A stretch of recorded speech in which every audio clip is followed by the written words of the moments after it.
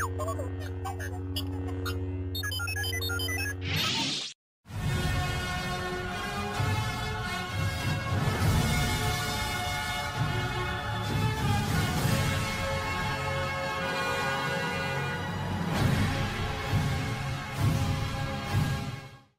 back to the channel, guys. Just another quick update in regards to Sparkpoint.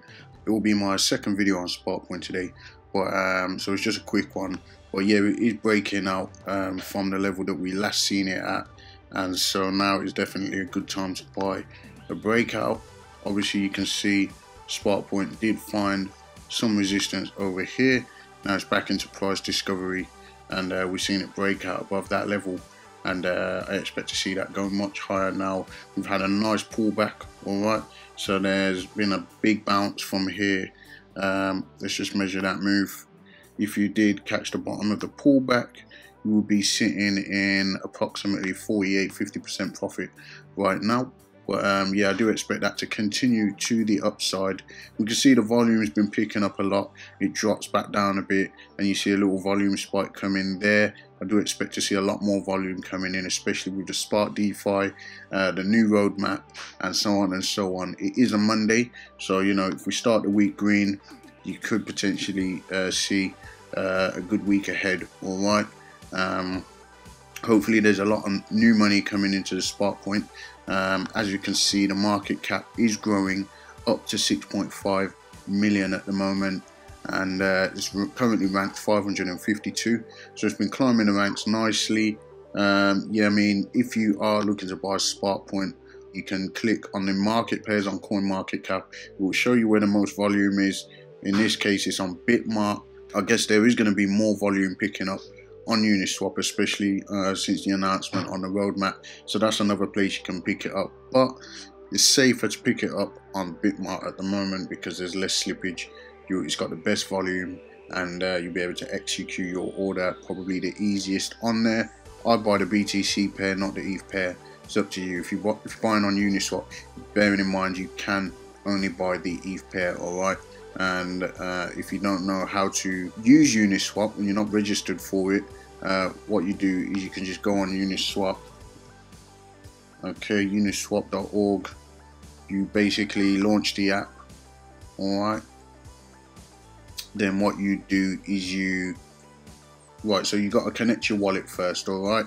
I use MetaMask, so my MetaMask wallet is connected to my Uniswap account. You have your ETH in there.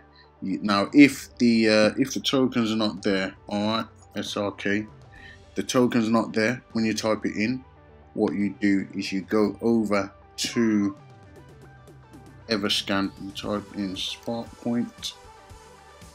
You can just type in for a quick search, Sparkpoint contract address. Okay, that will take you to Everscan, and you'll find the contract address right here.